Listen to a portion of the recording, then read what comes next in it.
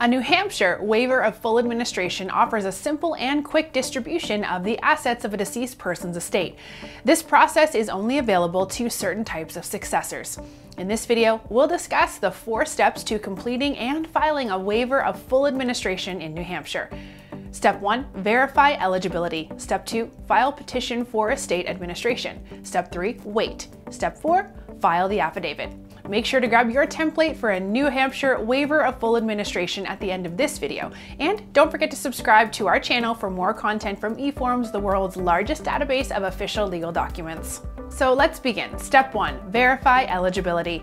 The person who completes a waiver of administration is known as an affiant. The process is only available under the following conditions. If the decedent had a will, the affiant has to be the only named beneficiary. Whether or not the decedent had a will, the following successors are eligible in order of priority: a surviving spouse, a sole surviving child, a surviving parent or parents, or a trustee of a trust created by the deceased person. Step 2, file petition for estate administration. Filing a petition for estate administration opens a case in New Hampshire's probate system. Do not mistake this form for the waiver of full administration.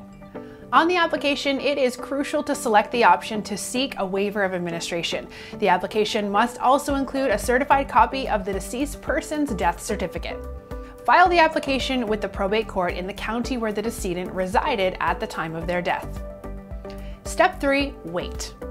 The affiant for waiver of administration can only be filed between 6 months and 1 year after the affiant has been named as administrator for the estate with the previous application. In the meantime, verify the estate has no unresolved debts against it. Only estates without pending claims are eligible to waive administration. Step 4, file the affidavit.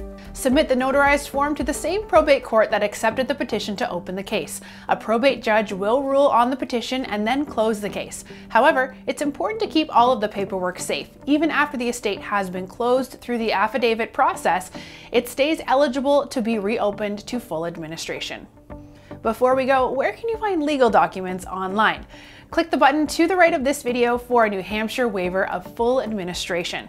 If you are in need of an estate planning checklist, a last will and testament, power of attorney, or any other form, we have thousands of state-specific ready-to-go templates available for you to download.